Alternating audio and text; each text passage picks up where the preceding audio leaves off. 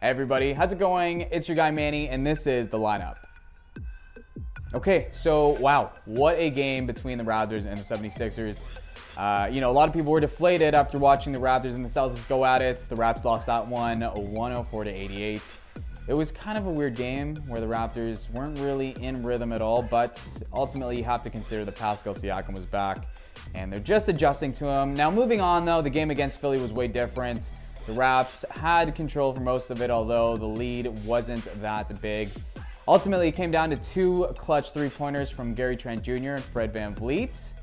And then, icing on the cake was OG Anunoby hitting two free throws at the end to give the Raps the 115-109 W, and that's all she wrote for that one. Now, if we take a look at the odds makers did favor the they favored the 76ers to win this one by 2 points. They were also favorites on the money line, and the over-under was set at 209.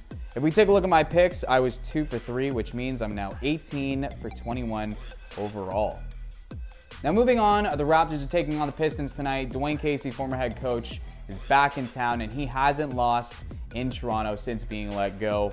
Now, if we take a look at the odds for that one, the Raptors are heavy favorites at 8.5 points. They're also favorites on the money line as well, obviously, with that being taken into consideration.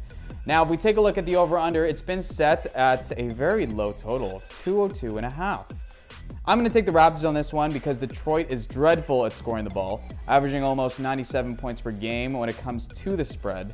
I know that it seems like a lot, but the Pistons are struggling to score the ball. They even average below 40% shooting from the field. They're the only team shooting below that 40% mark.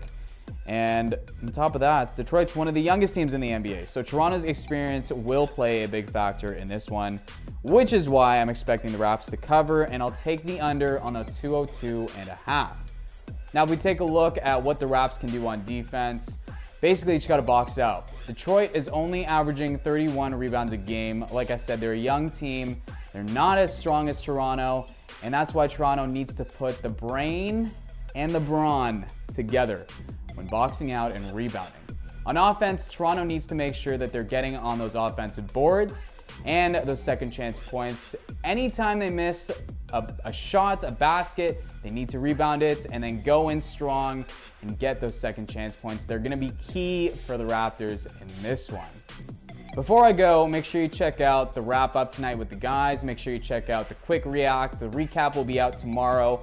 Nothing but positives is gonna be posted as well. So check all that out on the Raptors Republic website. And join me next time for the next edition of the lineup. That's gonna be Monday when the Raptors take on Norman Powell and the Trailblazers in Portland. Thanks for watching.